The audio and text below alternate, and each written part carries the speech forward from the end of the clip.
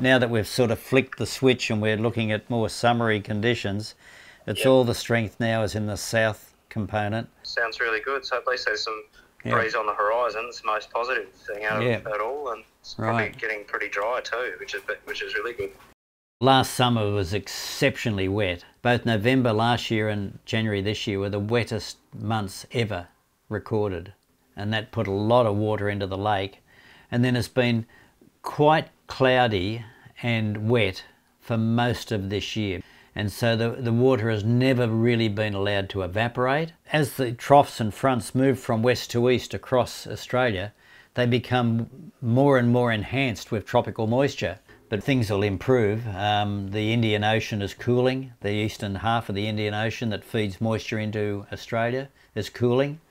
The La Nina is expected to ease. That's the warm water over the western Pacific. That's off Queensland and the Coral Sea. So you take both those tropical feeds of moisture into Australia and they will be decreasing. Certainly been a change. It's almost like someone flicked a switch. We've gone into a drier mode, certainly, than what we've been seeing. So there's been a change. I'd have to probably go up just to have a look at the lake and then make a final call. No, nice mate. I'll catch up with you over the next couple of days or so, and we'll keep going. Good on you.